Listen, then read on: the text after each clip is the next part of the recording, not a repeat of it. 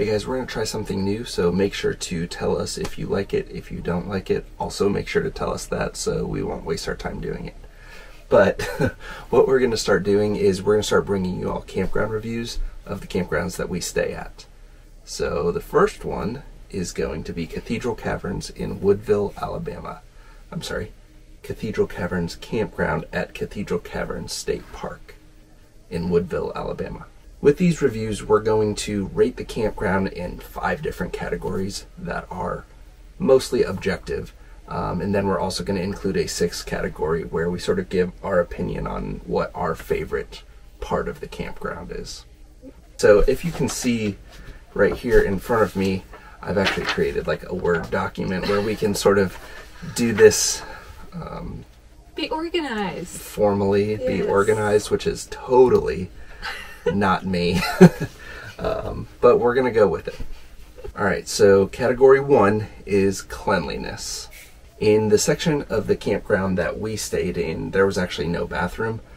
They were all full hookup sites, so it's sort of like, hey, bring your own bathroom. But they did have another section of the campground that did have a bathroom, and Reagan went into it. Yeah, I checked it out. It's, yeah. Okay, it's not for me. They had a couple of bathroom stalls, and instead of a door, it has a curtain. And the same thing for the shower. Like, there was a nice little shower area, like, to undress, and then there was the shower part, and it all had curtains, no doors. So, I'm just saying it's not for me. It was pretty clean. Just letting you know what it has. Okay. Not the highest end of bathrooms, but there is a bathroom. Yeah. So, it was clean, but not brand new. Okay, so the building's a little dated, but again. Site cleanliness, though? It was very clean. 2 thumbs up. Yeah. We stayed in site number 1, which was actually a handicap accessible site. Don't worry, it was the last site available. I didn't just go in there and grab that from someone who would have needed it more than us. Yes. But it was the last site available. So we ended up getting it, and our site was, I mean, all of the sites were extremely clean. But ours was actually paved, it had concrete and whatnot, and that was pretty cool too. It literally looked like it was brand new. Yeah. That whole section we stayed in looked brand new, though. Yeah. So, yeah, it might have been a new section, honestly. I don't know. Alright, so laundry. Again, Reagan went up and checked out the laundry facilities. Were they clean? It was very clean. It actually looked like that part of the building had been recently remodeled, so the laundry room and the bathhouse were all in the same building. So the building condition, there weren't a lot of buildings, but the buildings that were there were in good condition. Landscaping. I would say they did a really good job keeping it upkept. There was nothing overgrown. There was even a large field, like, by the newer sites, and it was mowed, like, very well kept. The kids played in it, and they did a really good job with landscaping. All right, on to section 2, amenities. So, like we mentioned before, there were laundry facilities at this campground, and Reagan inspected them, so they were clean. What else? Very clean. I think it was $2 to wash, $3 to dry. Might be vice versa, but I mean, it was reasonably priced. So like $5 a load. Yeah. Oh, there was also a microwave in the laundry room, so that the tent sites, if you didn't have a microwave or anything, you could use that. Hot pockets.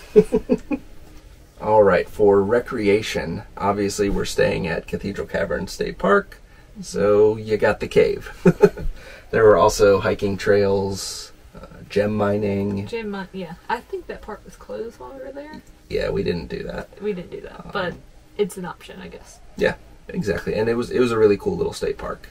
The caves were actually really, really cool. I was super impressed with the cave. Okay, we've been to, this is our 3rd cave in the past 12 months, and we went to Mammoth Cave, and I was super impressed with this little cave in the middle of nowhere in Alabama. Okay, like, yeah, seriously, like, you hear a lot about Mammoth. Oh yeah, like Mammoth Cave was really cool. I mean, it was huge. Absolutely massive, and we only did one of the tours, so we can't give a perspective on the entire cave. Obviously, but from what we saw in Mammoth Cave compared to what we saw at Cathedral Caverns, we might have saw some cooler stuff at Cathedral Caverns, to be honest. I mean, the cave tour was an hour and a half, something like that. It was a really decent tour. It was a good amount of time. The price was right. It was like $20 a person if you're not staying at the campground. But if you're staying at the campground, it's $15 a person. Yeah. Or for an adult. And kids are even cheaper. Kids are like $8 or something. 4 and under is free, and then I think $6, was it? $8. $8 for little, up to 13, I think. Yeah, something like that. But yeah, you get a pretty decent discount if you're staying at the state park. Playground. There wasn't really a playground. It was, I mean, what they had was actually really cool. It was like this really big wavy rock wall looking thing, but that was about it as far as playgrounds go. Yeah. Playground, there's something there, but it's not for everyone. The open field also is right there by the campsite, so I mean you can play in that. Yeah, go play soccer, baseball, run around. Maybe even fly a kite. I don't know. Like, it's a huge open field. Yeah. But there's no fence, which is a big thing for me. I like fences around the playgrounds. Yeah. So. Yeah. Was there a pool? No. Was there a clubhouse? Also no. But you didn't need it, really. You didn't really need it, exactly. Category number 3, convenience. There wasn't cell phone service. Okay, well, there was very, very little. Spotty at best cell phone service. Thankfully, we had Starlink up and running, and we had good internet. But yeah, that was it. That was it. Yeah, there was no cell phone service with Verizon, I guess I should say. I'm not sure about T-Mobile or AT&T, but Verizon was lacking. You could make a phone call. Standing on top of the RV with like your foot in the air or something, I don't know. Yeah, you can make a phone call, but data, as far as data is concerned, no. It wasn't great. Location to nearby attractions. The cave, obviously. You're at the state park. My favorite nearby attraction is Huntsville. I love that city. I work there a lot. And now your best friend lives there? Yes, yes. My bestie now lives there, which is awesome. We got to hang out with them and go on the cave tour with them. So Dylan, Brittany, you guys are awesome. We love you. And your kids. We love your kids too. Yeah, we love your kids too. Huntsville's only like 30 minutes away, 30, 40 minutes away, depending on where you're trying to go in Huntsville. And if you're ever in the area, go check it out. There's a lot of good beer and good food. Hookups at the RV sites. Full hookups. So if that's what you're looking for, they've got them. There's 2 little loops. The loop that we were staying at was a full hookup loop. They also have a non-full hookup loop, which I believe was just electric and water. The site sizes were pretty generous. It was not a parking lot by any means, but it also wasn't like a Corps of Engineer type. Yeah, there wasn't like a ton of trees around. Yeah, it was pretty open, but the sites weren't itty bitty. They weren't big, but they weren't itty bitty. Yeah, so definitely the newer sites where we stayed was mostly grass and then gravel parking area, except for ours was paved. But the older area that was partial hookups, a little more shaded. And that was a lot of sand and grit. Yeah, it's a little less upkept, I guess you could say. Elsa's hair. I know, it's like flying. I know, I can't help it. She's getting groomed soon. But... Category 4, friendliness. So what do we mean by friendliness? Is it bike friendly? Is it kid friendly? Is it pet friendly? Is it big rig friendly? Is it safe? Yeah. That kind of thing. So, bike friendly? Yes. There's not biking trails, but definitely plenty of space to ride. Okay. Yeah, so, I mean, if you're going to ride around the campground loop, yeah, there's places to ride your bike. You can ride your bike up the big hill to the caverns, which, unfortunately, I don't think we got any video of that. Yeah. But it's very steep, so if you don't have an e-bike, you're going to be... working out. You're going to be huffing. I mean, if that's your thing, go for it. But yeah, that's... just not for us. Kid-friendly? I would say so, yeah. Yeah, definitely. I mean, the big open field was nice. Our kids loved it. They just ran wild. It's not a Jellystone. It's not going to have arts and craft day. It's not going to have all sorts of that kind of thing. And the playground was kind of lacking. But it was not next to a super busy highway or anything like that. So we felt very comfortable letting the kids run around and play and have fun. Pet-friendly. Yes. I mean, there wasn't like a dog part that was fenced in or anything like that. But Yeah. I mean, Yeah, it worked. It worked. Exactly. Big rig friendly. Very, Yes. very, very. Yes. Because it was so easy to get in and out of the sites. Yeah, like I said before, we're in site number 1, which is literally the first site as you pull in. It's probably why they named it number 1. It was a very generous site, but all the other sites that we saw were also very generous. Mm-hmm. Not like a parking lot. There's not a lot of pull-throughs. Yeah. I think there were a few, maybe 3 or 4, throughout the park. But, I mean, you could pull a 45-footer through there, no problem. Yeah. Safety. I felt very safe. It was, the state park is kind of like out, so you're not in the middle of a big city, first of all. So that part is safe. Second of all, there was a gate, which I like. Yes, there was a gate. I mean, it wasn't like a chain link fence gate or anything, but it did keep vehicles out, which is cool.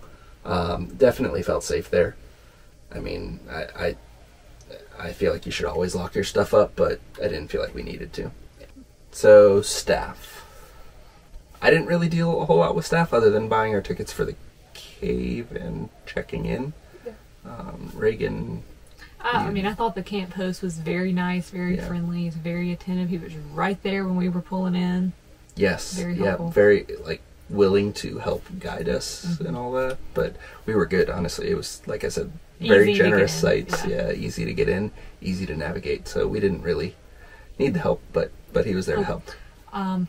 There's a lock to get into the laundry room. So I had to go get the code to go check it out. The lady was like, "Oh yeah, sure, no problem. Sorry we didn't give that to you." But, just very friendly, over the top, nice. She probably did give it to me, but He I just wasn't did paying give it to attention. That's probably how it went.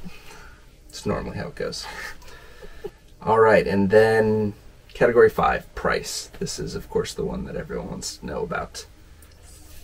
And for some reason, I don't know why, cost is so hard to find on videos and usually even online. So we're going to make sure we get costs for you when we stay at places. Yes, to the best of our ability. Unless there's some sort of crazy, I don't know, non-disclosure agreement. Why would they have that? No. Crazy campsites that we stay at. All right, anyways, $33 a night for 50 amp full hookups. So that's super reasonable. You don't see a lot of full hookup sites for that price. I mean, that's cheap.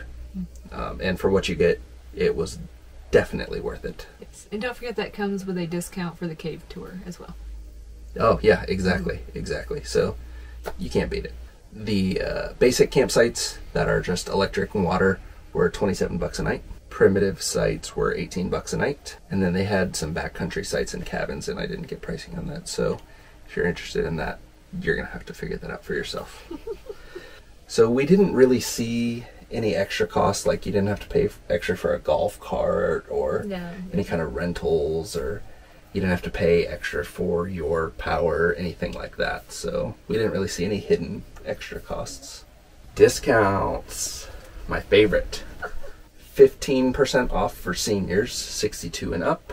There are also discounts for active duty military and 100% disabled guests. So opinions, what are your thoughts on the pricing? Did you think that the value was there? I think it was a great price, and again, it was a great location for us because we love Huntsville.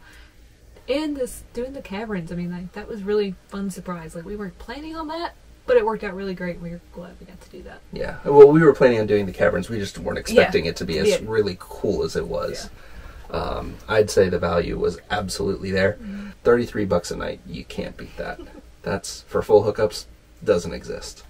All right, and now let's talk about category 6, which is going to be, I guess, maybe my favorite part. It's our opinions. So what do you think? What is your favorite part about this campground? I really loved the caverns. That was probably my favorite part. Yeah. And it being discounted, that helps. My favorite part was its location. I mean, obviously, going to see the cave was really cool. But I like being close to Huntsville. You're not super far away, but you're also not in the city, so that's pretty cool. You've got the Space and Rocket Center. You've got the Several good museums. food. You've got museums. They've got a really cool downtown park. So really cool city. Again, like I said before. The Trash Pandas. Oh yeah, I'm wearing the hat. Of course, the minor league team, the Trash Pandas. So I actually went and saw a game. I was working there the week after we stayed there. So Reagan and the kids were actually in Georgia, and I was working in Huntsville at the time. And I went to a Trash Pandas game, which was a lot of fun. So thank you guys for watching our video. If this is something that you liked, please let us know. Give us a thumbs up. Shoot us a comment. If it's something you didn't like, please feel free to let us know as well. So we won't waste our time doing more of these if you don't like them. But we hope it helped. Definitely recommend going to this campground and this state park. We're not going to recommend campgrounds to you all that we wouldn't stay at again. But this one, 100%, we absolutely would stay at again if we're in the area. Most definitely. Yep. So see you guys next time.